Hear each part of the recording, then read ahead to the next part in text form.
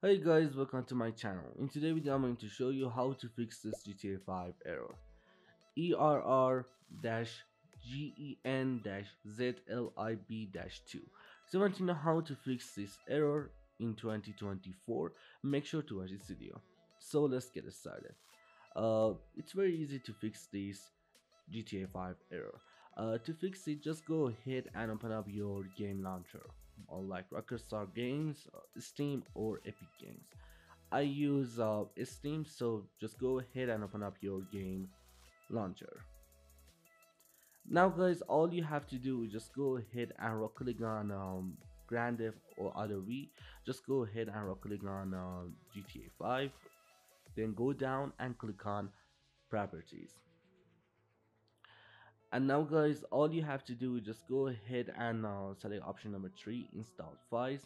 And to fix this GTA 5 error, just go ahead and click on verify integrity of game files. So for the first solution, all you have to do is just go ahead and verify these games files are installed correctly. So all you have to do is just go ahead and verify files.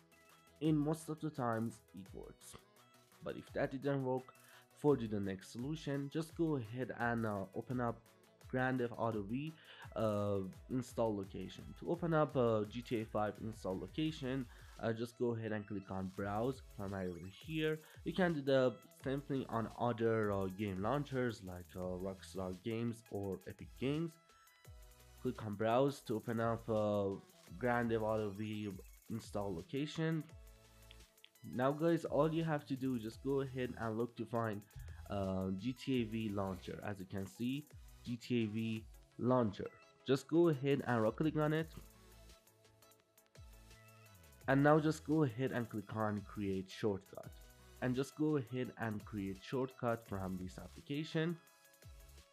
And now just go ahead and drag this shortcut to the desktop.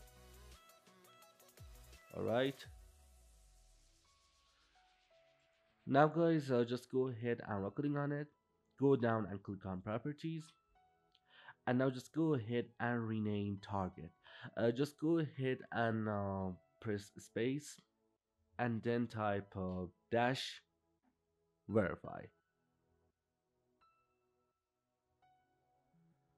and then go down and click on apply, then click on OK. Now, guys, just go ahead and right click on it and then click on run as administrator. It helps you to verify the files, and in most of the times it works.